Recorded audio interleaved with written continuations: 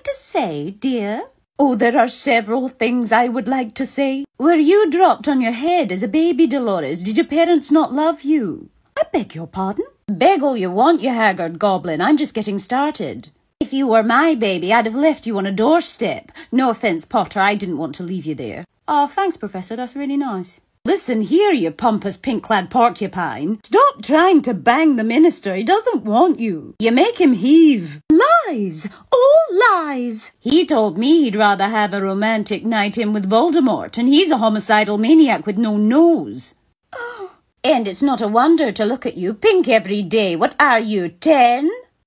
Someone call Madame Pomfrey, because Dolores got burned. Thank you, Minerva. Take Sybil inside. Thank you, Headmaster.